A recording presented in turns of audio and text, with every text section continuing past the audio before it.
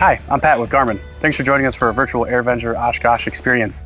Today we're going to go through some of the equipment in this A36 Bonanza behind us, so come along.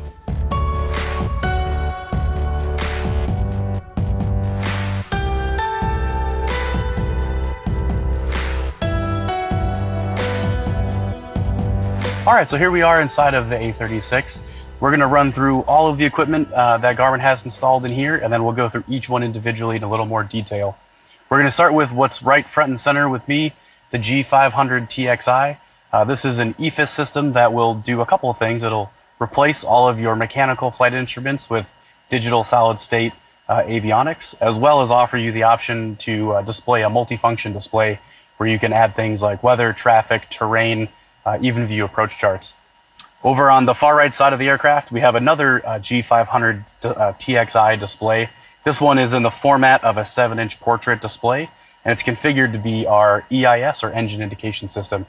Now the G500 TXi over here, acting as our EIS, is going to replace all of the factory engine pressure and mechanical gauges that you use for engine indication, as well as be able to record a lot of digital information for later viewing. In the center stack, we've got two of our GTN XI series navigators. So on top is the GTN 750 XI, and below that is the GTN 650 XI. Both of these navigators will handle the GPS, the communication navigation radios, as well as have a multitude of multifunction display capabilities. And in the case of this aircraft, actually control a remotely mounted audio panel and transponder, which leads to this nice clean panel layout. At the bottom of the stack, we've got the GMC 605, which is the control head for Garmin's GFC 600 digital autopilot. Very popular model, especially for the A36, and we'll cover some of the features of those here shortly. And then rounding out the panel over here on the far left side, we have the Garmin G5, a very popular product for Garmin and has been installed very widely. In this installation, it's actually set up as a standby for our G500 TXi. So you'll notice no mechanical standby gauges. That's all handled all in one package by the G5. The TXi series is actually a family of products that all are the same digital EFIS system. In this aircraft, we've got the G500 TXi, which is intended for aircraft below 6,000 pounds. The next member of the family is the G600 TXi, which is for aircraft above 6,000 pounds. And then relatively new for Garmin, we also have a G700 TXi, which is for transport category aircraft. And then rounding out the family is the G500H TXi, which is similar to the G500 TXi, just intended for VFR helicopters. Now, all of the operations and the design layouts and the screens are very similar across all these different product lines. There are actually 3 different physical layouts and sizes of these displays. In this aircraft, we've got the 10-inch horizontal display. We've also got the 7-inch portrait display as our EIS. And lastly, there's a 7-inch horizontal or landscape display that's also available. So plenty of flexibility depending on the size and the layout of the aircraft and what your needs are. Now, on this 10-inch display, we've got it split right now, 60-40, with 60% as the primary flight display, 40% as the multifunction display. As you look on the primary flight display, you can see we've got vertical tapes for airspeed, altitude, we've got pitch ladder, we've also got an HSI, and so really your basic 6-pack functions are all right there centered in one very small, easy to scan location. There's also a couple other instruments that are displayed here that are nice because you can remove the archaic non-digital ones from your aircraft. We've got the ability to show a second nav source. We've got outside air temperature. We've got a timer and a clock. So lots of consolidation into one nice digital display that's going to ultimately last longer, work better, and provide a lot more information for you. One of the coolest new features of the TXi display series is what's shown here at the bottom, the HSI map. So we were able to actually replace or actually add to a boring old HSI an integrated map that shows weather, traffic, terrain, as well as your flight plan. So you can really enhance the situational awareness and ability to know exactly where you are, where you're going next, and what's going on around you. In order to make this really easy to use, you can actually just zoom in and out with a single finger and really make sure you can see everything as quickly and as easily as you need to. Now you'll notice that I'm interacting with the TXi display with a touchscreen, and it's very intuitive and very easy to use. But you'll notice in the bottom right and left corner there are knobs, and those can also be used to input and change information on the display. Typically in this setup with the PFD on the left-hand side, the left-hand knob is going to change your bugs and the values for those bugs, so heading, altitude, vertical speed, things like that. On the right-hand side of the TXi display, we've got a multifunction display. Right now it's showing our moving map, and the knob on the bottom right-hand corner is actually going to allow you to scroll between the different multifunction pages, and obviously you can also use your touchscreen as well. So on the multifunction display, you see a very familiar looking home page, which is going to have all of the icons for all the different pages you can bring up and scroll between. And just the nice touchscreen layout really makes it easy to navigate this product without having to dive too deep into the manuals. Some of the information you can show on the multifunction display, along with the map, you can show traffic, weather, terrain, your flight plan from the GTN navigator, as well as some utilities and some of the setup options. Whenever you leave the home screen of the TXi and a lot of the other Garmin displays, there's usually a home button there that will take you right back to the home button if you happen to get lost in a menu, or you need to quickly get back to the map to see if you're straying too close to some airspace or something like that. One of the most striking features of the G500 TXi is Garmin's synthetic vision technology. This optional enablement for the G500 TXi renders the PFD more like a window outside. So even if you're flying at night or in the clouds, you can see a virtual view of what the terrain around you looks like. It's very helpful when you're flying in the mountains, or even if you're flying at night over unfamiliar terrain, you can see topographical details, you can see airport details on the map, as well as traffic in the area. So really helps correlate exactly where you are and in relation to the things around you, and just provide that extra level of comfort, again, especially at night or in unfamiliar areas. Another great feature of the synthetic vision technology is what's called the flight path marker. That's a little marker, a little green circle that shows up on the screen. It takes into account the way you're moving through the air, so not only your heading, but also the wind, and it shows you exactly where you're moving in relation to the longitudinal axis of the aircraft. So really great for nailing a crosswind landing, or making sure you're tracking along a straight line and got your crab angle perfectly worked out. The G500 TXi can also be used as an EIS, or engine indication system. It's a very powerful tool to glean a lot of information about not only how your engine is currently running, but how it's running historically. The G500 TXi has a lot of interesting gauges over here that you can see.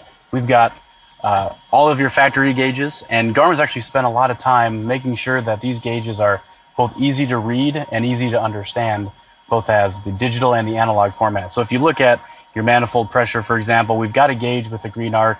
We've also got a nice actual digital readout below that. Same for oil pressure and temperature, RPM, and fuel flows. Also on the display, we've got a bar graph for, in this case, turbine inlet temperature and the CHT. The engine's not running, so there's not any data on there yet, but once the engine is up and running, you'll actually see the digital readouts of those pieces of information. Over on the right-hand side, you can see there's a couple of different boxes with a white outline. Those are actually pilot selectable, so you can choose which additional pieces of information you want to see, whichever is most important for your mission or for the flying you're doing that day. In this case, we've got fuel remaining and the fuel used. In the center, we've got our fuel gauges, and it's a nice graphical depiction of how much fuel is left. And then if you look at here at the menu, we've also got our fuel computer settings. And so based on the estimated fuel remaining, we can show you the range, endurance, and those will read out as you fly along and change as you fly along. The G500 TXi has a lot of flexibility in terms of the different layouts for gauges and markings, which are all installer configurable, and they'll match the exact specifications of your own aircraft gauges that were factory installed. Some of the other nice benefits of the EIS system is both a fuel computer, so it will give you some nice information about your fuel consumption, range, endurance, things like that, as well as advisories to the pilot. So some of those are required, like oil temperature, but you can also, the pilot can set up certain advisories as well. So if you want to know 20 degrees before some actual red line, you can have your own customized alerts pop up on the screen for you. The other nice thing about the EIS system is all of the data is recorded and logged in these SD cards that you insert into the side. So you can take that out to your computer, you can upload it and use it for analysis. It downloads as a big spreadsheet. And the other nice thing is if you pair it with Garmin Pilot, you can actually stream that data wirelessly to your iPad in real time as you're flying along. So for anyone who's really into breaking down into the data and seeing exactly how trends are developing, you can do that in real time with the Garmin Pilot application. The GT NXi really is the heart of the avionics system. That's where you're going to do most of your flight planning, most of your interacting, loading procedures of the whole system. And we've really designed it to be very easy to use and easy to interact with because of that.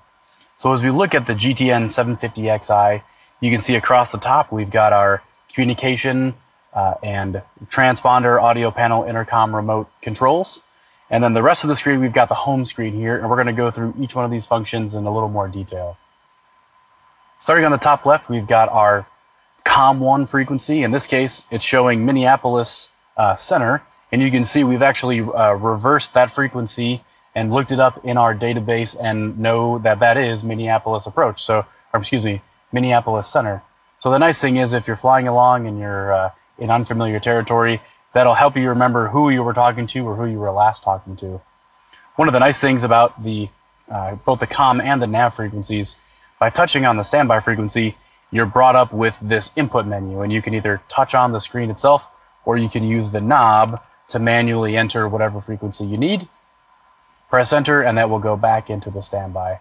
The nav side of the house works the exact same way. You can bring up this input menu and you can manually type in the frequency. The other nice thing here is this find button, which allows you to actually look up recent, nearest, flight plan related frequencies, or even user saved frequencies. So if you want to take a look here, and if we're going to go fly to Johnson County Executive Airport, we can look up the different frequencies, and simply touching on this button will automatically load that into the standby. Also across the top here, we've got our audio panel controls, which makes it very easy to select which radio you'll be transmitting on and which radio you'll be receiving on. You can also monitor additional radios right from this menu. And on the bottom here, you can see we've got 3D audio selected. Very nice feature of the Garmin GM-A35C audio panel that we have here. You actually hear audio in 3 dimensions. So your passenger to the right of you actually sounds like they're coming in from your right ear. Makes interpreting a bunch of different radio communications all at once that much easier. We'll go here to the intercom, and this is one of my favorite things. A lot of our panel-mounted audio panels may be a little bit tricky to tell exactly at a quick glance who can talk to who and who can hear who. The nice thing about this intercom setup is we've got these nice bright green arrows that show exactly who is able to talk with who, and you can even change the volume and squelch for each individual person very easily right from this menu. Also shown here, we've got music selections. So this is great. If you select music source 2, you can actually quickly figure out who the distribution is and who should be receiving that information. And you can easily isolate front seat passengers from back seat passengers based on those preferences. Over here on the top right, we've got our transponder controls. Touching on this field is as simple as bringing up this input page. You can use these buttons or the knobs to change these, as well as change the mode all at one time. And if you're flying a type of aircraft that uses a flight ID for your operation, you can make those changes here as well. So moving on to the main screen area of the GTN, we've got the home page here, which shows all of the different icons for the different pages that can be displayed. Starting with the map, you've got our nice, rich, interactive moving map. Easy to zoom in and zoom out, and you can select the viewing range of all the different things you see on the map. So the airspace, traffic, intersections, obstacles, all of those things. You could even use things like smart airspace, which will de-emphasize airspace that is either way above you or way below you to declutter the map to show exactly what you like. If you notice on the map here, we've got 4 corners, and in each of these 4 corners, we've got different pieces of information. In this case, we've got ground speed, vertical speed required, we've got a shortcut to the traffic page, and a shortcut to the procedure page. Those 4 corners are all user selectable and customizable. So we've added a lot more functionality in recent software updates that allow you to make this page a lot more useful. You can put shortcuts to pages. The procedure one is a very often used one. And you can also change these data fields so that whatever is most important to you is readily available. One thing a lot of customers like to ask, what are some of the shortcuts or tips and tricks for the GTN? One that I like to point out to people is on this moving map page, across the bottom, we've got a CDI as well as our flight plan shown here with the previous, current, and next waypoints. If you actually touch on that section, it will bring you right to the active flight plan page. So that's a nice little shortcut to save you having to go back to the home page and then selecting flight plan. All right, so now we'll move on to the traffic page. One of the nice things about the Garmin ADS-B solution is what's called target trend. Now that uses both your relative motion and the aircraft, target aircraft relative motion to be able to show how you're moving in relation to each other. It's a step above just a typical ADS-B traffic solution, which only shows how the target is moving, but doesn't take your own movement into relation. So very helpful for when you're trying to pass under or behind or near another aircraft and help you make those tactical decisions as you fly through certain airspaces. The other nice thing you can see on the screen here is there's another aircraft parked just outside our hangar that's on the ground, and you'll notice the icon for it is brown, which is a quick indication to know that that is not an aircraft in the air. Very helpful for overflying an airport and making sure that the targets that you see are actually on the ground versus in the traffic pattern, for example. Next, we've got terrain. This is a very helpful page. If you notice on this terrain page, there's not a lot of other aviation data, and that's on purpose. This page is designed for strictly making sure you're staying within the bounds of the terrain. You'll see the red and yellow shading, which correspond to either 100 feet above or 1,000 feet above the terrain that you're in. We're on the ground here, so of course there's a lot of red on the display there, and we're in Kansas, so relatively flat. Very helpful for both looking downwards and then outwards as the terrain may rise around you and make those tactical decisions. Also on this display, you'll notice there are obstacles. So it's called the terrain page, but really it's the terrain and obstacle page, and that's been optimized to show both of those features. Next, we've got the weather page. And if you notice on this installation, we've actually got a couple of different weather inputs. So once we select the weather page, we then have to select which of the different options do we want to see. If we just take a look at FISB weather, for example, you can see a little bit of radar returns here over in the Missouri area. But you can really, if you look here at menu, you can overlay all of the different FISB weather options. If we were flying right now, we'd be picking up a lot more, but you can change all of these. And the nice thing is, as you fly along, this list along the left-hand side here will grow to show you all of those weather products and all of the ages that are shown there. Another nice feature of the GTN that was introduced in a more recent software update is the ability to animate the weather. So what the GTN does, it actually caches the last 6 weather updates and gives you the option to play them, so you can even get an even better view of how the weather is changing over time and have more information when you're making weather-based decisions. Just a couple of the other weather options that we have here in this aircraft. There's Sirius XM weather, so if we had a GDL 69 installed and receiving that information, we can show that satellite-based weather. We've also got Connext weather, which is really ideal for people flying outside the United States where there aren't as many other weather options. Connext uses satellite-based weather, and it has a global coverage.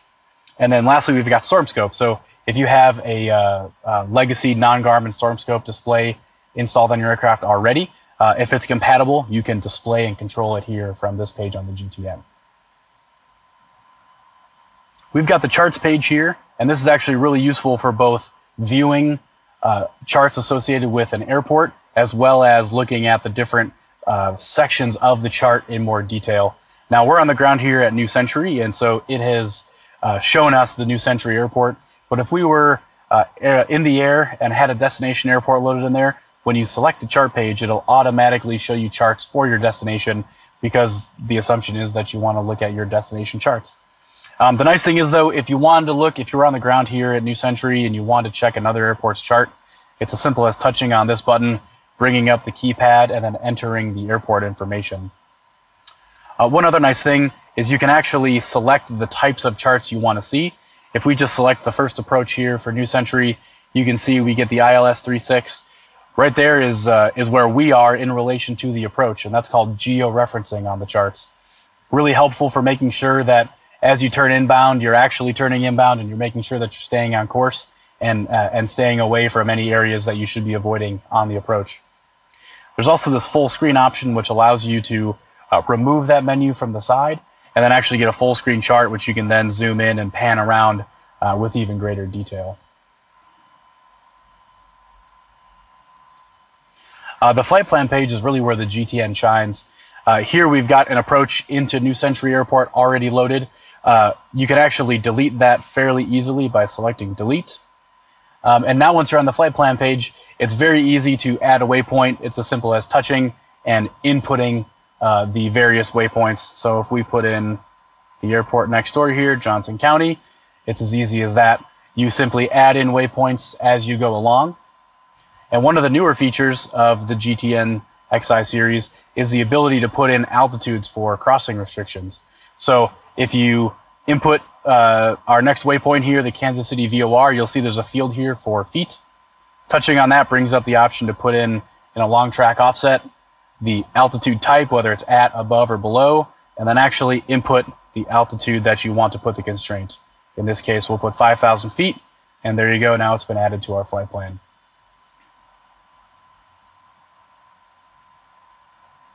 Next up, for people flying IFR is one of the more commonly used features. It's the procedures page. So from the home page, if you touch on procedures, you can see here we've got the selections for departure, arrival, and approach procedures. In this case, all of those will bring up the appropriate procedure. If we just look at approach, for example, since we're on the ground here at IXD, it automatically identifies IXD as the airport that we want to look for. You select the approach. We'll pick LNAV plus V here for runway 18, and then you have the option to either load or load and activate the approach depending on the phase of flight that you're in. What I like about this page is it gives you the whole sequence of everything, as well as a map that you can actually zoom and pan on this map as well. So you can double check and make sure that you've loaded the proper procedure. If you've got parallel runways, for instance, you want to make sure you've got the right one selected. The other nice thing about this page is it's got the chart function. So you can actually, from the procedures page, look at the chart itself to make sure that it's got the minimums that you need, or it's got the proper clearances for what you're trying to accomplish. One of the nicer features of the GTN being a GPS itself with this huge database of aircraft and airports is the nearest function. So from the home page, if you touch on nearest, it brings up a menu to show you all of the nearest things that you might want to see.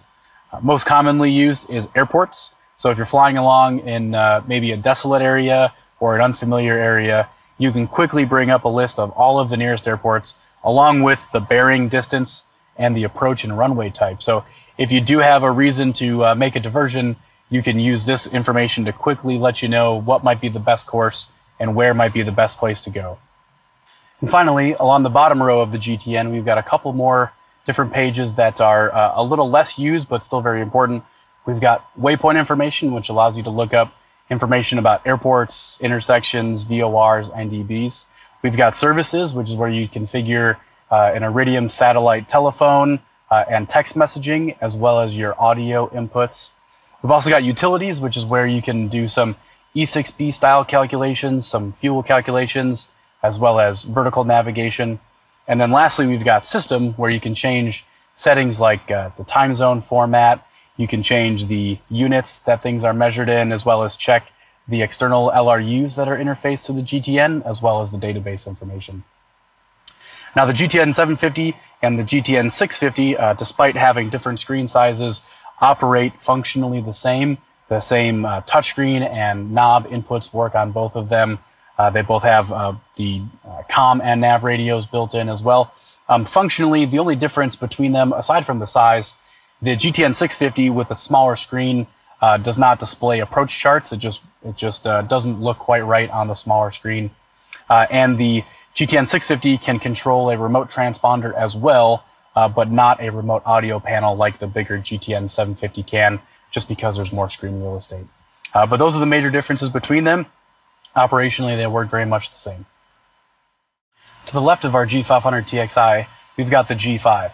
In this case, it's set up to be our standby attitude indicator, but it can also be used as a primary attitude indicator in aircraft as well. As a standby, the nice thing is all of the bugs, your heading bug, your altitude bug, will be synced between the G5 and the G500 TXi, which means you won't have to enter that input more than once.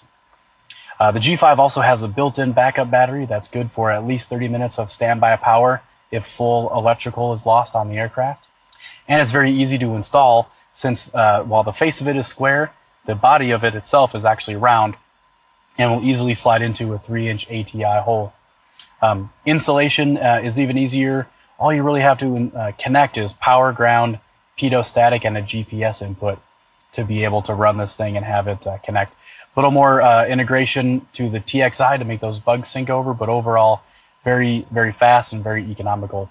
One of the benefits of the G5s, though, as I mentioned, it's not only a backup or a standby, it can also be used as your primary attitude indicator or as a primary HSI.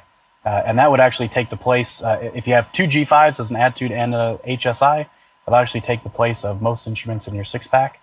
And as a standby, you can use this for standby attitude, altitude, and airspeed. So those 3 standby gauges that are typically required when you do something like a G500 TXi can all be consolidated down into one solid-state device like the G5. In this aircraft, we've got the Garmin GFC 600 installed. The GFC 600 is Garmin's digital autopilot, and it's actually derived from the GFC 700, which if you're flying a G1000 equipped aircraft, you're very familiar with. The GFC 700 from the G1000 was very integrated to the G1000 flight deck. The beauty of the GFC 600 is we've taken all that functionality and capability from the GFC 700 and made it a standalone retrofit autopilot solution. In this case, it benefits from even more integration with the Garmin GTNs and the G500 TXi, but can also be installed as a totally standalone autopilot. Built into the control head here, there's an AHRS and an air data computer to take care of all that for you. The nice thing about the GFC 600 as well is the servos. So you can't see those. Those are installed in the wings and tail. But those are actually smart servos that are able to interact with the mode controller and make sure to send back information about the status of the servo. So it leads to the prevention of things like runaway trim and wearing out those servos a lot easier. The other nice thing about the servos is they can be exchanged and removed without having to retension all of the cabling for the flight control. So it makes any maintenance that does need to happen that much easier without the need for time of re-rigging the aircraft. Some of the features of the GFC 600, though, is obviously it's solid-state construction. It's an attitude-based autopilot, so it's very crisp, very clean in terms of leveling off and making turns to the exact heading or track that you need. Built in, there's also underspeed and overspeed protection, which is going to keep you from either getting too slow or too fast on, say, a climb or a descent by kind of gently nudging the nose up or down as appropriate to stay within predefined limitations. Another nice feature is what's called Garmin ESP, which actually works in the background even if the autopilot is disengaged. I like to think of ESP as flying with your first flight instructor. You know, when you're learning to fly and you might be making a turn and you don't really know it yet, but you're starting to get a little bit more bank than you really need to, but you're a young student pilot, so you don't really know. And your instructor just reaches over on the other side of the yoke and just puts one little finger in the opposite direction to make sure you're not exceeding any variances. That is actually what ESP does. So even if the autopilot is turned off, if you're exceeding predetermined pitch and roll limitations, it'll give you a gentle nudge to get you back into a more safe pitch and roll attitude. Those gentle nudges, you can actually override them if the situation calls for it, and you can totally disable ESP if you want to as well. The last thing I want to talk about on the GFC 600 is the level button. Now this is really nice. It's definitely become a passenger briefing item for me. It's making sure that everyone knows what the level button does. Basically, by pressing the level button, you will have the aircraft return to a wings level and a zero pitch, zero climb attitude that will just really kind of reset everything. If you're trying to make a tight turn or you're in the clouds and you're a little disoriented, The level button is going to help get you back to a nice level orientation, and is always worth making sure everyone on board knows it's delineated with the nice blue level functionality. Some of the other just general functionalities, there's obviously autopilot engage functions, as well as flight director and yaw dampers. We've got the bottom section of buttons divided up by the lateral modes and the vertical modes. So laterally, we can track things like heading and nav courses. There's also approach and back course options. And then for vertical, we've got vertical navigation, indicated airspeed climb, and vertical speed climb for the different types of climbs and descent rates. You can choose to either climb or descend at a foot per minute rate or at a given airspeed. There's also altitude hold, and then over here is the click wheel, which is really intuitive for making changes to, say, the indicated airspeed or the vertical speed. Similar to a trim wheel, if you want to climb at 500 feet per minute, you press vertical speed, click the wheel up 5 times, and you will have set it for 500 feet per minute. So even the interface and the user experience is a lot easier. Garmin actually has 2 different autopilot solutions for aircraft on the retrofit market. We've got the GFC 600 that we have installed here today. We also have the GFC 500 retrofit autopilot as well. They share the same features in terms of underspeed, overspeed protection, level mode, ESP, as well as the solid state servos and AHRS information. The one big difference between those that we get asked all the time is the GFC 500 is intended for a light piston aircraft, whereas the GFC 600 uses bigger servos with more torque and is geared more towards higher performance single engine piston aircraft as well as twin engine aircraft. But functionally, they have the same modes. The operation is almost exactly the same. The GFC 500 does require a G5 as the actual attitude source, but they do offer the same level of crisp rollouts and very precise flying that you expect from an attitude-based autopilot. So that concludes the review of all the equipment installed in Garmin's A36. Thank you for joining us. If you have any other questions, please see your local Garmin dealer or visit us at garmin.com.